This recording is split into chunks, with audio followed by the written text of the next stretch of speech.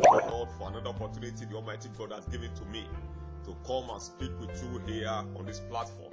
I know the Lord has prepared you for what He has for you today, and I pray that the Holy Spirit will minister life to you in the mighty name of Jesus. By the grace of God today, I want to share with you what I call the components of the anointing. You see, as a Christian, many of us we pray for God anointing over our lives. As a minister of the gospel, we need the anointing of God.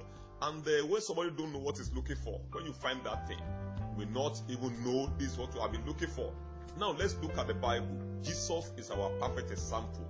In Acts of Apostles chapter 10, verse 38, the Bible says how God anointed Jesus Christ of Nazareth with the Holy Ghost and with power, who went about doing good and healing all that were oppressed of the devil, for God was with him. We could see from this scripture that God anointed Jesus with the Holy Ghost and with power.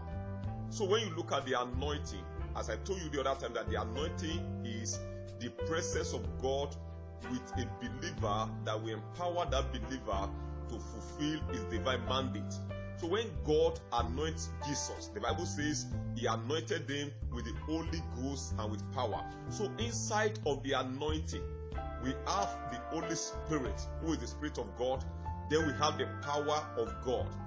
Remember, when Jesus was anointed at River Jordan, the Bible says the Spirit of God came upon him. That was during his baptism. His anointing came that day.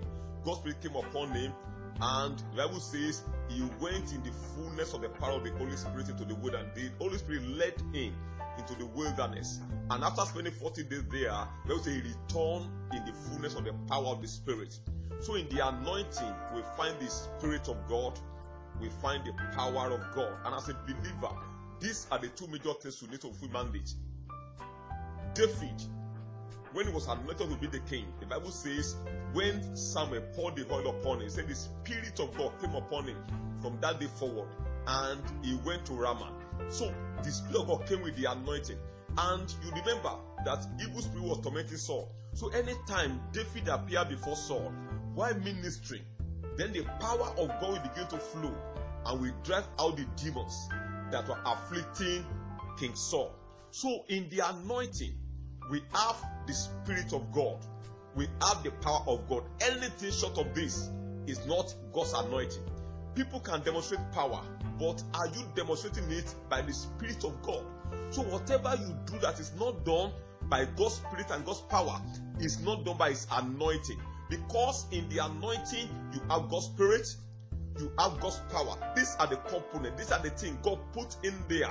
And that's what we call anointing. So as a minister of the gospel, as a Christian, as a believer, God requires you to be anointed so as to fulfill the mandate of God for your life. But this anointing can only come from God. The Bible says how God anointed Jesus of Nazareth with the Holy Ghost and with power. So this anointing is what God gives. He gives him in form of His Spirit and His power, so that you can be led by the Spirit, so that you can do that which God has called you to do by the power of the Holy Spirit. Jesus told His disciples, said, don't leave Jerusalem until thou art endued with power from on high. What He was telling you is this: don't leave that place until you are anointed.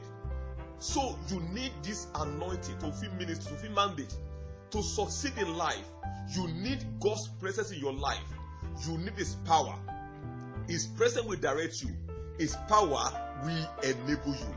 I pray the Almighty God will help you and grant understanding in the name of Jesus. To receive the anointing, you must pray to God that God should anoint you. And when you are anointed, whatever you do will be for the glory of the Lord.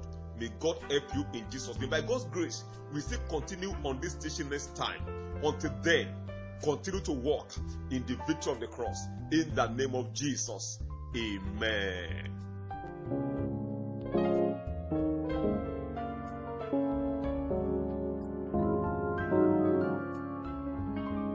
Let your living waters flow by my soul. Let your Holy Spirit come and take hold on the road in every situation. trouble all over my mind. All my cares and burdens unto you I roll. All my cares and burdens unto you I roll.